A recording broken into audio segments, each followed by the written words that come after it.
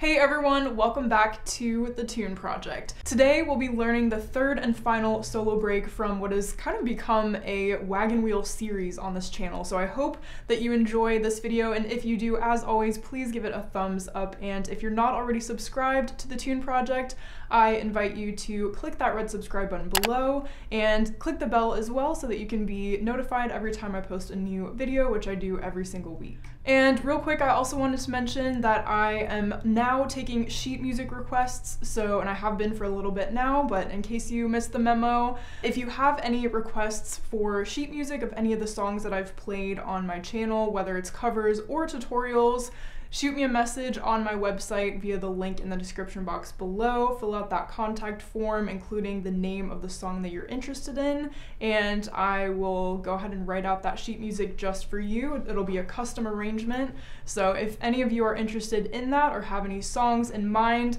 definitely do that. So with this third solo break of Wagon Wheel, it is a little bit different from our other two. Our first two solo breaks were a little bit more beginner friendly, whereas this one is definitely more in the intermediate to advanced side of things. We have more going on, it's longer, and also we have some shifting to third position. So if that's not something that you're familiar with, I would recommend either, coming back when you know how to shift, or just maybe holding off on this one for now, just because we are going to get into some more intermediate to advanced terminology here. But if not, if you are familiar with that, then definitely stick around because I know you're going to have fun with this one. All right, so again, we're in the key of A major. We're starting down on the D string on our first finger, E.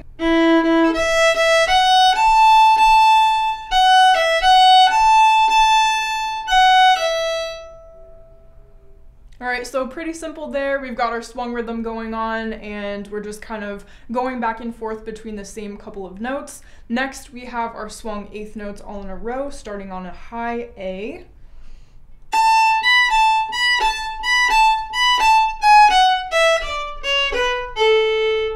And then ending on a nice little scale there on open A. Next, we're gonna pick up with an eighth note, and listen for this rhythm. It's a little bit wonky, so even though we're still kind of incorporating this swung idea for the rhythms, this one has some more ties and things like that, so just listen to it and you'll see what I'm talking about. So here we go with that one.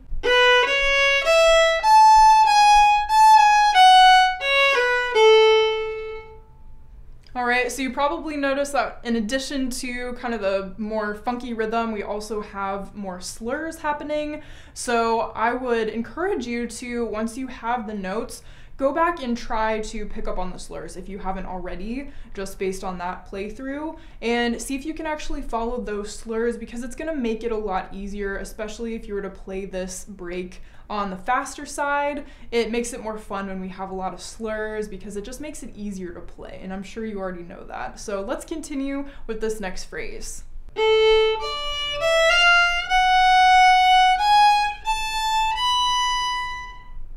Okay, so we're shifting to third position for that A on a first finger. I apologize if you are already super familiar with shifting. You'll have to excuse me with just kind of using beginner terms because that's what I'm used to. And if you are a beginner, if you're maybe newer to shifting, then maybe that's all right with you. Maybe that's helpful for you. But either way, we shift into third position, and then we kind of walk up with a little scale to our C sharp, which is the first note that we start on in this next phrase.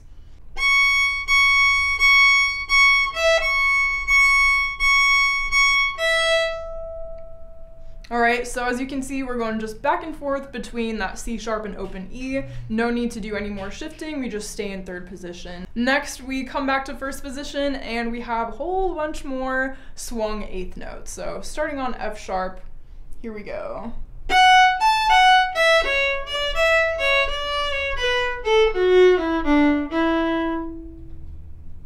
Okay, Okay, so making our way down to the D string. All right, so for this next phrase, we're getting closer to the end now, and we are making our way down to the G string. So we're really covering the full spectrum, the full range that we have on the fiddle with this break, which is really fun once we put it all together. So we come down to the G string and we're starting on a C sharp, and I bet if you've played the last two breaks, you're gonna recognize this one.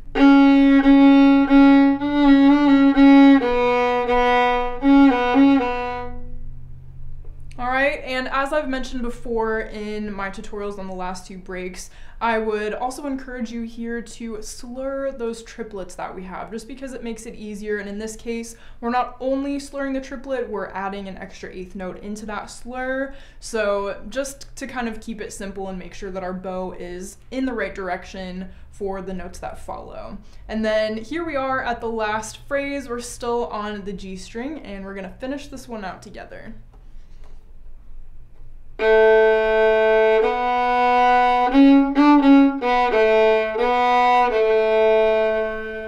And that is it. That is the whole entire third break of Wagon Wheel. So hopefully now, if you've seen all three of these videos in this little mini Wagon Wheel series, you know how to play all of the solos from Wagon Wheel now, which is super exciting. Congratulations to you for making it all the way through to the end, if that's you.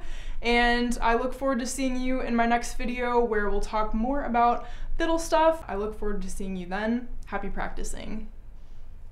If you'd like to further your support of the Tune Project, be sure to head over to patreon.com/thetuneproject for information on that. And if you're planning on buying any music or doing any shopping on Amazon, be sure to head over to the Tune Project website, which I linked in the description box of all of my videos.